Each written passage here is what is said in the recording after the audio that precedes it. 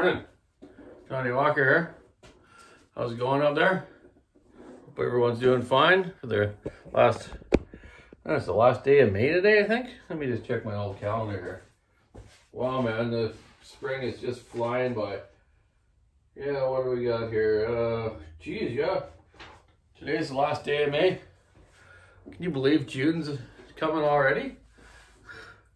And it's like, May's been a really crappy month here. So much rain, and it may snow, it may thunder, it may do everything, and it has. It's been a crummy month. People's trying to plant their gardens. They're like, you know, usually you do it on the May long weekend, which was late last weekend, but people are probably aren't gonna be planting their gardens till this weekend or a week from now. You know, then the next week after that, I believe, is the beginning of summer, eh? So yeah, yesterday I did a little video testing a buddy's little 550 Mark II. And, you know, there's been some issues with them all over North America and the world, but ones I've done, I've been pretty successful with running-wise, but we've had a few issues with the seals leaking, like I told you before. So hopefully they'll get that fixed up soon. And the cage is breaking in the bearings. It's funny, you know, these old McCullough saws, like 101s and 125s, they didn't even use cages in the bearings. It's just all bearings. And you know what my dad was telling me? You never really had any of these fail. The bearing would get loose in the case and start wobbling, but we never had any really bearing failures. Maybe that's what they need to design. A cageless bearing again. Who made these? Let's see who made these. Maybe NTN, and I don't know. There's no name on them. Probably was on there, but it's wore off. These are pretty old. But anyways, yeah. Then it was funny on the way here today, up to my porting room here. I seen Gordy did a video from West Coast Saw. Hi, Gordy. I know he watches all my videos. Him and his wife. And I was going to do a couple of videos with them together here one day, possibly. But that's in the works. He talked about his side cover that he makes, which is beautiful to fit the 462 and the 500i, and he also makes some for the 066s and 461s. But on his cover, this isn't his cover, but this is a Husqvarna cover. But see how the nuts and bolts hold the dog on?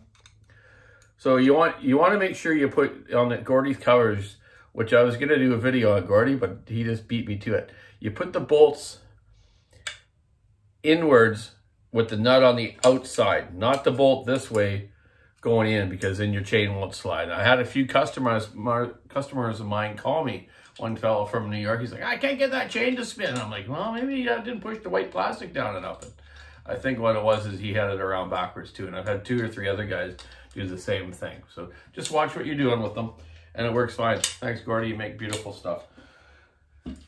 Still dialing in my the 592. I got it here with dial indicator, 3-wheel. There has been a few issues with these.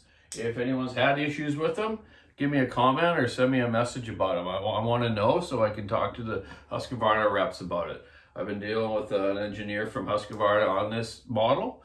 We actually haven't even sold one of these yet. We sold a 585, but I'm just watching what's going on with them all over the place. So I'm ready to fix them or get them into the warranty department of Husqvarna so they can fix their problems before it gets out of hand.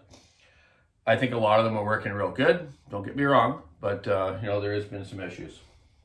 Just had some more 7310 Echoes turned down on my friend's lathe.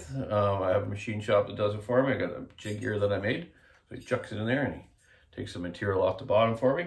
Building a few more of those, and my test one out in the bush is working really well. Sorry I haven't gone out there yet to show you guys it working, but I will hopefully after this weekend, after I go to a loggers show, a logger sports show up in Port McNeil with my dad and some friends. So yeah, I'm gonna get on to the 592s. I was hoping of having one with a pipe to run at the logger show this weekend, but it hasn't worked out. And it might even rain, so might not be that much fun in the rain up there, but I'm going anyways.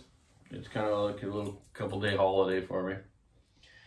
So yeah, then my Mac myself that I want to run up there, I've had some issues with. But I'm going to go out tonight to my dad's place. I'm going to change the coil and then change the condenser. There's something wrong with it. 1 minute it starts, the next minute it doesn't, and it's been acting kind of weird. The thing's brand new, But you got to remember, these coils are 40 years old. They could have moisture inside them. So, you know, I'm just going to try a couple other ones and see if I can get it going right.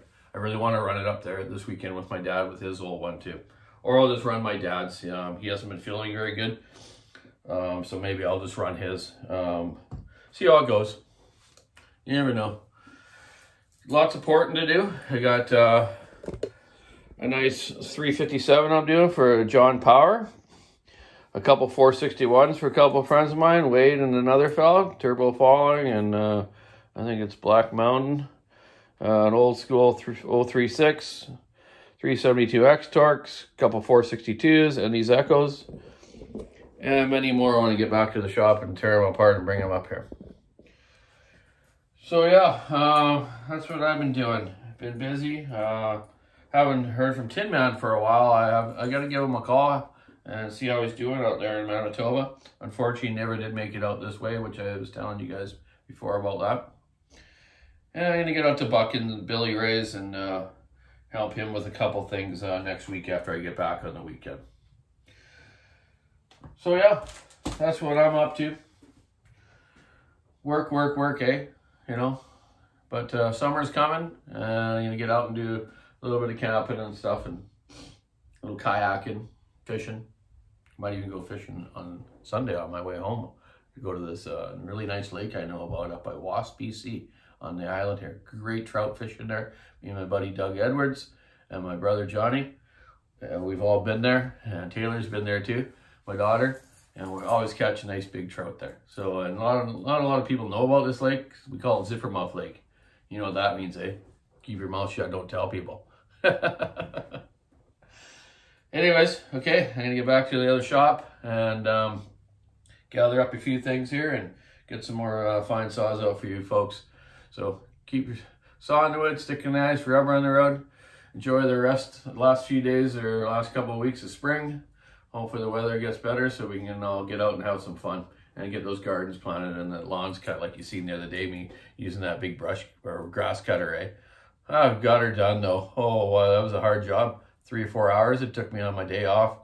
I need to get a goat like a couple people commented, or a cow, eh? Anyways, have a great week. Donny Walker out.